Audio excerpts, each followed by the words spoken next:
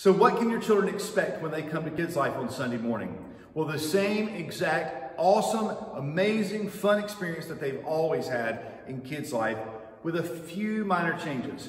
Yes, we've put a few precautions in place just to make sure that your children are protected. First and foremost, we reduced the number of children in each classroom area. Secondly, we've also provided a kit for your children to use each week that they're here that is only for them. In other words, normally on a Sunday, your children might use scissors or crayons or glue sticks or colored pencils or markers. And we have gone into each classroom and created an individual kit with all the supplies that they would need for each week. And we'll add to those supplies over the course of this time, but it will be your child's container, and they will be the only ones that will be using that. So we hope that will be one way we can reduce the interaction and contact that your children may have with some of the other things that other people are using.